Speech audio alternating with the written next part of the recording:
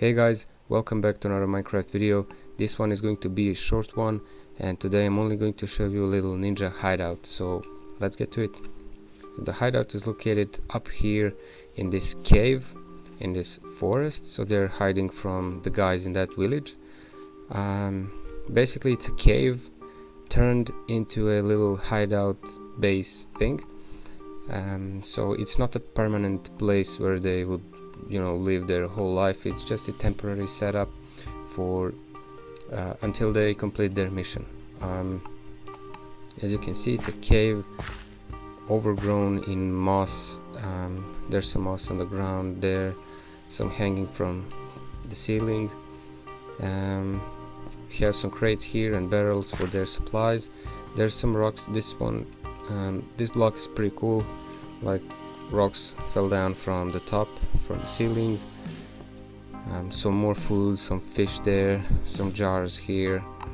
We have some beds for those guys to sleep, to rest.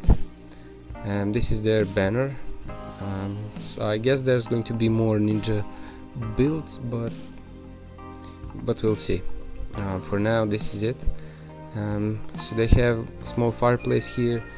This is where they will warm up, dry their clothes, cook some food and stuff like that. Some firewood for the fireplace, table, some books here.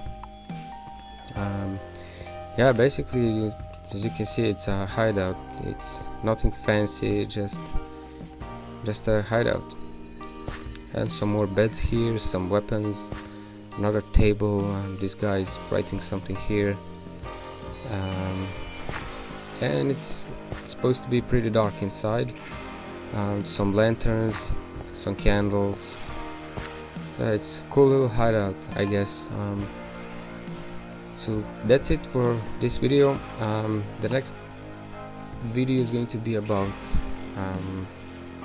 that guard tower that I'm working on, and it turned out to be a little bit bigger than I expected. It's not just the guard tower, it's more than that. You will see that in the next video. So tell me what you think about this. Should I maybe make it bigger, or if you have some other ideas for like ninja builds and stuff like that, tell me that in the comments. Consider supporting me by subscribing, and yeah, thank you all for watching, and I'll see you next time.